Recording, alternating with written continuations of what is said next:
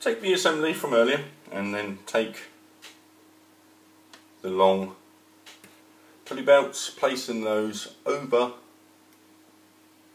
the long and the short pulleys like so, and then just gently placing the shaft through the holes.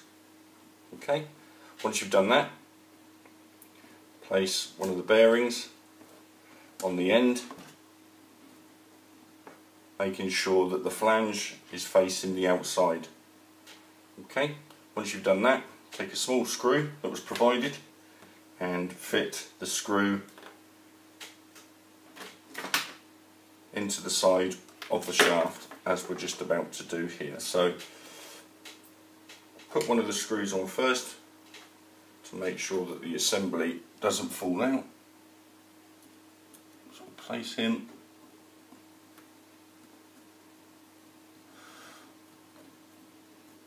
on the end of the assembly like so, and then with the other bearing we'll place that in there like so, taking the other shaft and the other screw,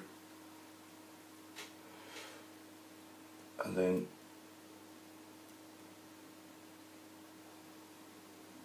once again gently screwing that down into position so that it keeps the bearing nice and taut. Okay.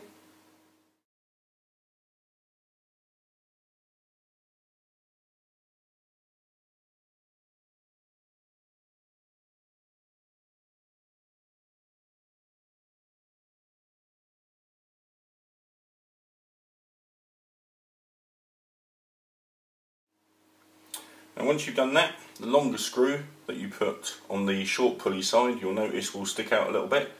That is intentional because there is another part that is going to be added to this side at a later stage.